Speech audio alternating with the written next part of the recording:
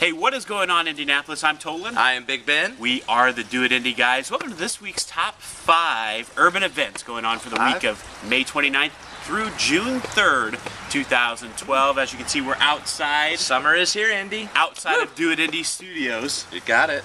And excited to come out. There's something big that we want to tell you guys about up front.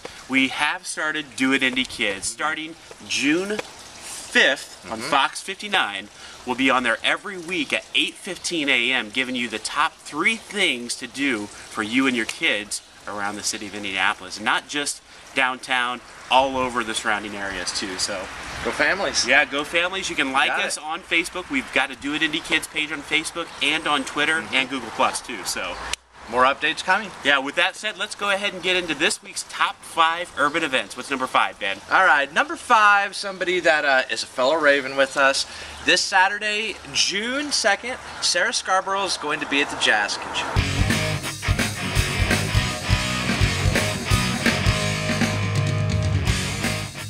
Alright, Sarah Scarborough, she's kind of an eclectic, poppy, jazzy. Very musically inclined individual. She has some great music, and she has performed with many artists that are well known across the country. Also with Sarah will be the band Blue Dorian, and tickets for this are $15, and there will be 2 shows at 8 p.m. and 10 p.m. this Saturday at the Jazz Kitchen.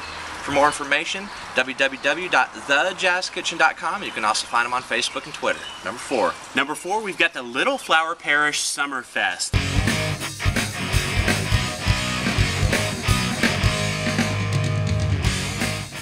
This is a carnival, going on the east side. It's just south of 70 east and, just west of Emerson Avenue. So on the Near East side. For more information, I'll give you the website later on how to get there. But this takes place Friday, June 1st through Sunday, June 3rd. There's going to be food, fun, carnival rides, bingo. It wouldn't be a Catholic event without bingo, of course. So it is a free event to get into, but of course you'll have to bring money for all the rides and all the food and all that. So for more information on where this place is and what there is to do there, go to www.littleflowerparish.org. So that's number 4.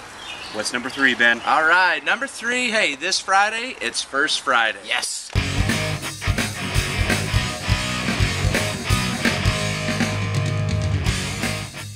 All right, this First Friday, we are going to feature M10 Studios.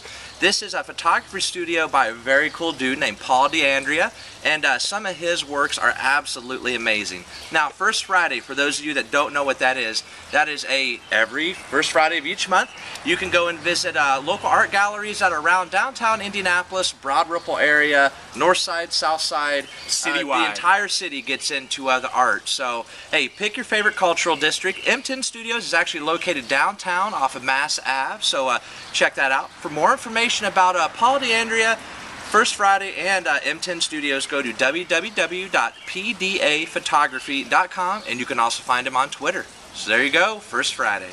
Number 2. Number 2, we've got Vintage Indiana.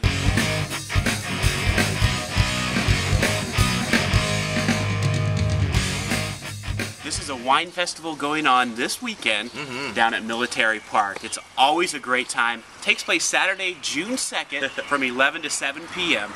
at Military Park. Like I said, 26 Indiana different wineries are going to be there, and also 14 local restaurants will be there too, showcasing their food. So it's going to be a good time. $22 in advance, $25 at the door. The first 10,000 people get a wine glass. Etched wine glass. Yeah, I have mine from last year. They do that every year, so I think pretty much everybody gets it, but they say the first 10,000. So get there early, Indy. Yeah, there you go. And there is a designated driver's ticket too for $10. And what's that include, Ben? Oh man, all you can drink soft drinks, not like a Coke and a smile.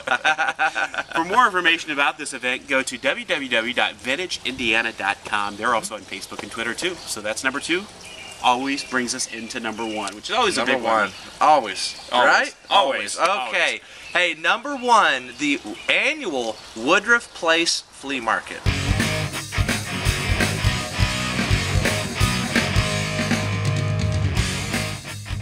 Okay, Woodruff Place used to actually be a town within Indianapolis.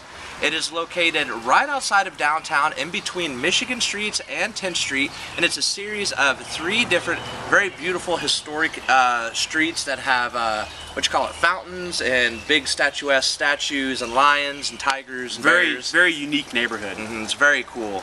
Lots of history, lots of people. So hey, the flea market, what this is, Woodruff Place brings in some awesome food vendors, some of the best fair food, and then you go around and everybody just has a huge, I guess, type of garage sale, flea market type of atmosphere, but it always is so much more than that. People, it's almost like a party atmosphere, people celebrating the city, well, Place. People celebrating the neighborhood too. I mean, it's such a beautiful neighborhood, and you wouldn't think it was in the city. You wouldn't think of where it's at, where it's at until you get there.